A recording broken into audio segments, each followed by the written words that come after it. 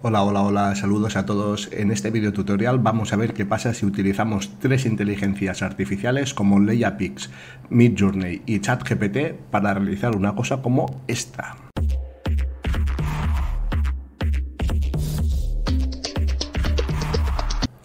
La mejor introducción que puede hacer de chatGPT es preguntarle a ella misma que nos hable sobre ella misma. Vamos a decirle que nos haga una pequeña introducción de chatGPT, que en este caso es el propio chat, ¿vale? Breve para YouTube. Le damos y vemos lo que nos genera. A veces tarda un poco.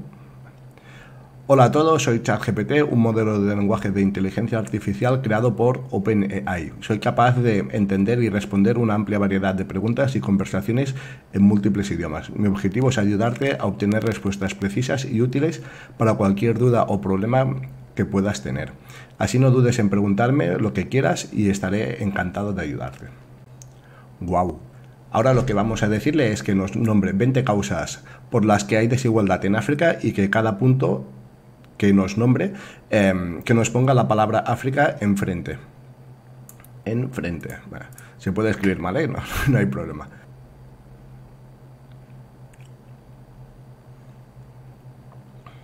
Nos está poniendo todos los puntos que hay en tema de inestabilidad política, bueno, discriminaciones, y hay bastantes cosas en las que nos puede ayudar a tener ideas sobre qué pedirle a la otra inteligencia artificial para hacer los dibujos. Pues ahora que tenemos más o menos esto, nosotros lo que hemos hecho es coger cada uno de estos, cogemos este de aquí, copiamos. Ahora estamos en nuestra página web de Midjourney, donde aquí nos muestra todo el contenido de imágenes que tenemos, ¿vale? En este caso lo que vamos a utilizar será Discord, porque para utilizar Midjourney hay que loguearse, y una vez logueado nos hace instalar la Discord para de esta manera empezar a trabajar desde aquí. En Discord hay un bot donde generamos las imágenes, ¿vale? Una vez tenemos Discord, vamos a juntarnos a un servidor, ¿vale? Añadimos el servidor y en esta parte le decimos Join Server. Aquí lo que tenemos que poner https://discord.gg/Midjourney. Y una vez aquí tenemos que ya hemos entrado en Midjourney, ¿vale? Hay distintos chats aquí dentro y el que a nosotros nos interesa son estos que pone Newbie, ¿vale? En este caso hay dos y nosotros cuando clicamos aquí le podemos decir, esto es un chat donde todas las personas que están utilizando Midjourney van generando distintas imágenes, ¿vale? En este caso, por ejemplo, este de aquí, concretamente, es de este usuario que se llama Diego y lo que ha dicho es un dibujo de no sé qué, ¿vale? De distintos estudiantes, ¿vale? Saliendo de la universidad, ¿vale? Pues esto es lo que ha generado. Nosotros lo que le vamos a decir es, para generar imágenes, nosotros tenemos que poner este texto. Tenemos que decirle imagine, ¿vale? Y junto con el prompt, este de aquí. Clicamos y una vez aquí, el texto que teníamos copiado, que era Access to Education in Africa, al clicar nos empieza a generar, como vemos, aquí nos empieza a generar un trabajo. Este trabajo nos va a dar un resultado parecido a estos de aquí, ¿vale? Y como vemos, en este hay 4 distintas imágenes. Este es otro ejemplo de otra persona. Esta es la primera, esta es la segunda, tercera y cuarta. ¿Esto para qué nos sirve? Porque cuando nosotros tenemos nuestras imágenes generadas, con este de aquí lo que hacemos es escalar la imagen para tener un tamaño mayor, este para escalar esta imagen a un tamaño mayor, este para escalar esta y este para escalar esta. En caso de que estas imágenes no nos gusten o quisiéramos otro cambio, podríamos volver a generar las 4, que sería apretando este botón de aquí o individualmente, pues dándole a V1, V2, V3 y V4, ¿vale? nosotros hemos generado ya nuestra imagen, vamos a ver nuestros resultados si ya lo tenemos. Como hemos visto, estas son imágenes que hemos generado. Aquí teníamos las 4 generadas y luego nosotros hemos escalado para que nos saliera estas de aquí, ¿vale? Estas que serían las individuales.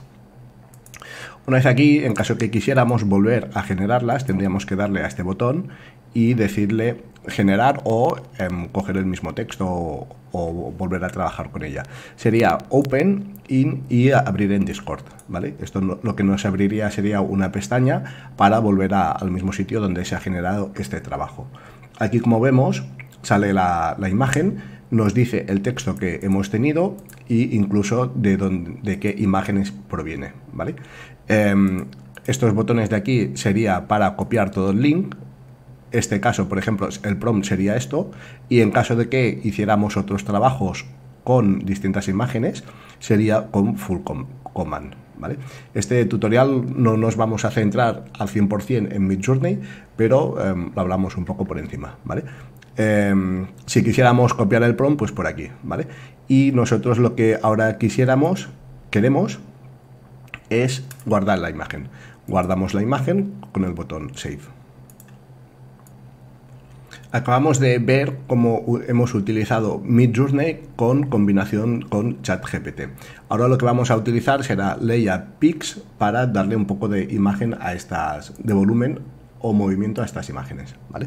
Nosotros lo que vamos a coger es la imagen. En este vídeo estamos hablando de Midjourney para hacer las imágenes, la generación, pero acordaros también que en este canal hemos estado hablando de cómo hacer imágenes a través de Stable Diffusion. Tanto Stable Diffusion, la misma aplicación que hay un vídeo hablando de él, o incluso desde Blender como renderizar imágenes, ¿vale?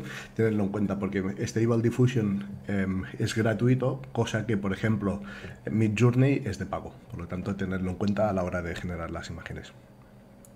Esta es la página de Leiapix, donde abajo vamos a encontrar en la descripción un enlace, ¿vale? Y vamos a añadirle una de las imágenes que nosotros hemos creado y vamos a arrastrarla aquí. Tenemos que estar logueados primero, tenemos que arrastrarla y ponerla aquí.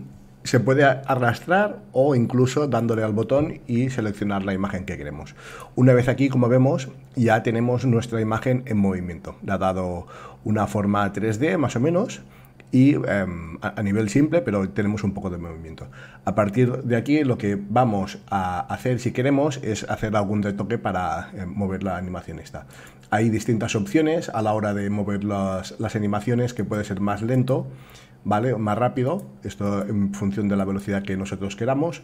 Luego el estilo de animación, tanto puede ser horizontal, vertical o en círculos o un poco ovalado el movimiento, ¿vale? Como vemos, se puede cambiar esto, la cantidad de movimiento, si queremos que sea un poco más centrado, menos, y bueno, es cuestión de ir probando lo que nos interesa, ¿vale?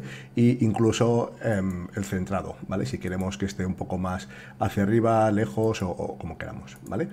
Nosotros tenemos esto, vamos ahora a hacer compartir, y nosotros lo podemos compartir a través de, por ejemplo, un archivo .gif, .mp4, .liv, SBS, map o incluso un 3D para Facebook, ¿vale? Nosotros lo que vamos a utilizar en nuestro caso es mp4. Guardamos y estamos guardando en función del tamaño de la imagen que nosotros la hayamos puesto. Si hemos escalado en algún momento la imagen o es pequeña o grande, nos va a salir el vídeo en función de ese tamaño.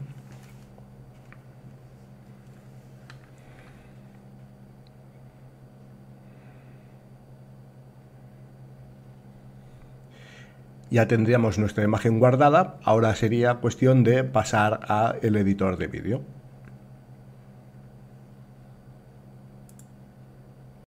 Para hacer la edición de vídeo vamos a utilizar un programa que se llama OpenShot, que es totalmente gratuito, y vamos a ver cómo funciona. Vamos a poner un link abajo en la descripción para que podáis ver en dónde descargarlo. Esta es la página de OpenShot, como vemos aquí, y para descargar este archivo lo que vamos a utilizar es, bueno, lo típico, descargamos el archivo, lo instalamos ejecutar, ejecutar y bueno, lo típico, aceptar, aceptar, siguiente, siguiente todo, siguiente, instalar.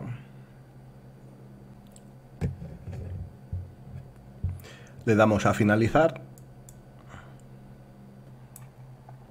Una vez instalado, nos abrimos el programa y nos sale esta pantalla, ¿vale? Aquí tenemos, esta parte sería la parte de propiedades. Aquí veríamos la parte de los archivos que hay en el proyecto, una previsualización en esta parte, junto con abajo la línea de tiempo. Nosotros aquí, si añadimos ahora algunos ficheros, en este caso los que hemos generado, cogemos unos cuantos archivos, seleccionamos y como vemos se nos añade aquí. Estos son vídeos y vamos a añadirle también un audio para que de esta manera se pueda tenga un poco más de vida. Vamos a añadir primero este vídeo, por ejemplo, y como vemos se está viendo pequeño. ¿Cómo podemos solucionar esto?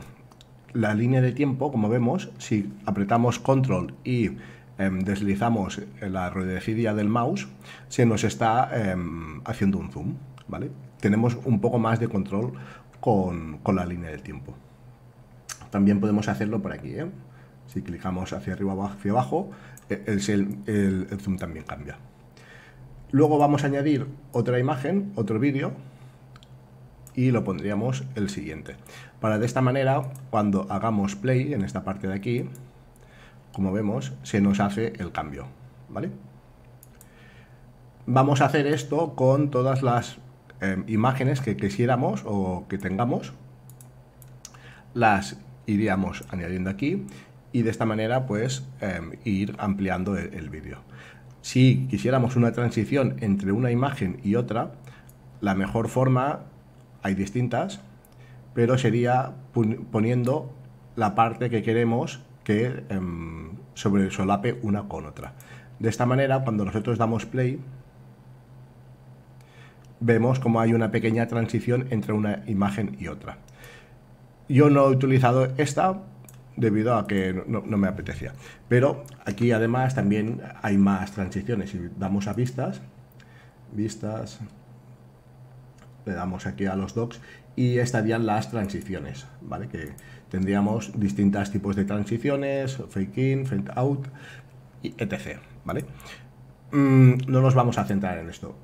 Nosotros ahora lo que vamos a hacer es, en archivos de proyecto, vamos a poner un audio que podemos poner en distintas pistas que nos puede ayudar a organizarnos mejor, ¿vale?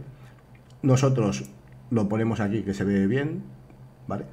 Y si nosotros quisiéramos cambiar, además, como pequeño tip, damos a visualizar, vamos a decir que se vea el audio de onda, la onda de audio. Y como vemos aquí, nos está mostrando todos la onda. Cada línea de estas de tiempo, como vemos, son distintas tonalidades o tonos. Nos podemos guiar en esto para hacer que nuestras imágenes vayan cambiando de una a otra. Aquí en este salto, por ejemplo, lo que podríamos hacer es cortar, botón derecho, vamos a cortar y ¿qué lado queremos mantener? ¿El derecho o el izquierdo? O simplemente es cortar para y mantener los dos, ¿no? Pues en este caso vamos a cortar el izquierdo, vamos a mantener el izquierdo y juntamos esta parte de vídeo aquí y esta parte de vídeo aquí. Esto lo podíamos ir haciendo con cada uno de ellos. Aquí también un salto, aquí por ejemplo otro salto, etc, etc, ¿vale? Cuando nosotros le diéramos, si vamos, no le doy para el tema del sonido, pero si vemos aquí ya nos cambia de imagen, ¿vale? Esto es lo que podíamos estar buscando, que cuando haya un tic cambiara de imagen, ¿vale? Más o menos es esto lo que he utilizado para hacer el vídeo, y una vez aquí lo que hacemos es exportarlo, ¿no? Crear el vídeo en MP4 en este caso. Cogemos y le ponemos el nombre de proyecto o de vídeo y en este caso le vamos a decir que sea África. ¿Dónde vamos a guardarlo? En la carpeta de descargas. ¿Vamos a utilizar algún compresor? No, el directo, que es MP4. El perfil de vídeo, en este caso es el que estoy utilizando, el estándar, ¿vale? Que sería 1024 por 576, 1024 por 576, y la calidad a la media. No cambio nada de esto. Exportamos. Como ya existe, nos pregunta si queremos reemplazarlo, le decimos que sí. Y aquí ya tendríamos la generación del vídeo. Como hemos visto, hemos podido realizar este vídeo a través de distintas inteligencias artificiales. Pienso que el resultado ha sido bastante bueno. Tengo que dar las gracias a un amigo que se llama George Gort, que voy a poner un enlace para que visitéis todos sus vídeos que ha realizado, o parte de ellos, y yo he ayudado a hacerlos. Espero que os guste. También os dedico esta canción, que la veáis y que la podáis disfrutar mucho. Espero que también os sirva esto como partida de ideas para que podáis generar vuestros propios vídeos. Y bueno, pues espero vernos el próximo vídeo, ¿vale? Muchas gracias por todo y a seguir hacia adelante.